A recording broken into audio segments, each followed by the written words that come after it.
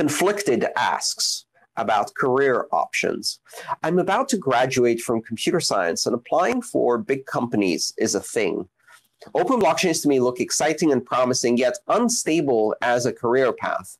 What would you say to a new graduate who sees his friends working for bigger and better paying companies and feels peer pressure to play the game, but sees this space as an important thing and yet is not sure he has enough experience to make a difference?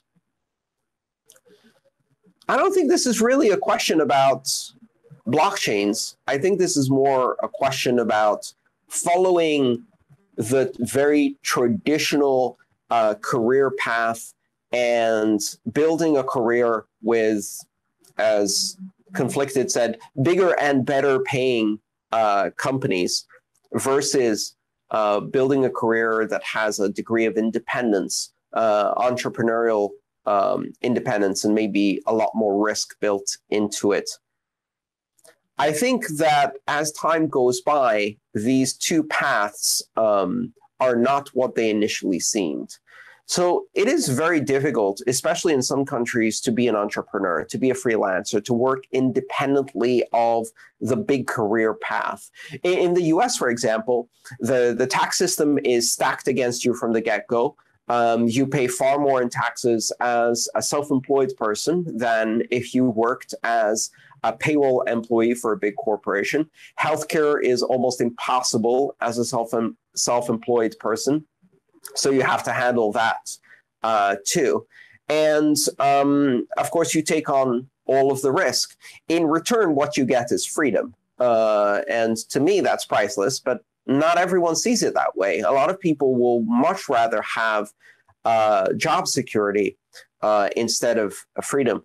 And to those people, I would say, those who give up freedom in order to gain a sense of security deserve neither and will have neither, which is paraphrasing Benjamin Franklin. Here's the thing. The bigger and better paying companies that give you this degree of security, it's an illusion. It's an illusion because none of them give a shit about you. There is no career path. There are no guarantees. All jobs are at-will jobs where you can get fired at any time. There's no such thing as a career for life. It's all about developing skills that are marketable and competitive. And as soon as you stop doing that, none of these bigger and better paying companies will be loyal to you. If anything, working for bigger and better paying companies limits the amount of skills that you can develop. You develop skills in playing politics, jockeying for position, climbing the ladder, backstabbing your colleagues, dealing with the sociopath in the cubicle next to you, or your boss, who is also a sociopath, trying to handle all of these internal politics, signing up for projects because they have good buzzwords rather than possibility of succeeding, and trying to figure out not what is a useful thing to do, but what will generate the greatest opportunity for promotion and pay raise within a fixed hierarchy.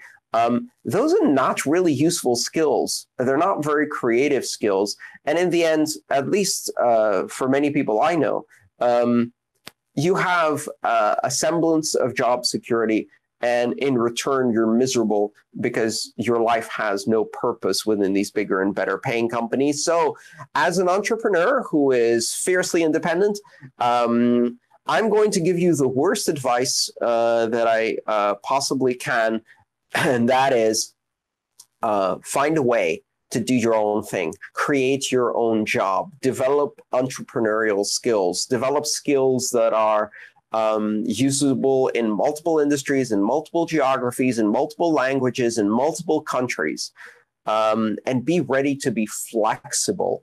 And one of the reasons you should do that now is because later in life, you will not have the flexibility you have now. The older you get, the more responsibilities, the more dependence you have, the less flexibility you have in life. Now is the time to take risks. Now is the time to do something exciting, to try a different track than every one of your peers, and to risk. And part of that means risking that it will fail. And that's okay, because you can fail gracefully when you're in your mid-20s with no dependents. It's a lot harder to fail gracefully when you're in your mid-40s, you have a family of 4, a mortgage, and a private school bill to pay at the end of each month. At that point, you can't fail gracefully.